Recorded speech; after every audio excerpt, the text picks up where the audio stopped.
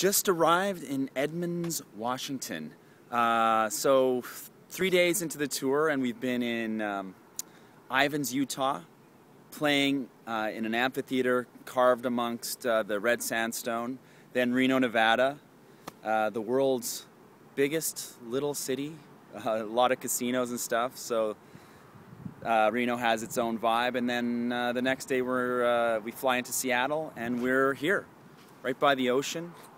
See the mountains back here. I love, anyone that knows me knows I absolutely love the ocean, so anytime I get to be near the ocean, I'm very happy.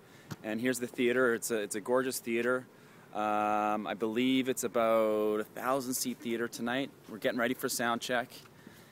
And we're on pretty much no sleep, but that's life on the road, and it's so cool to get to visit such diverse places. This tour is all about diversity. We're I'm in Fort Lauderdale tomorrow, and then we're in New York City in December.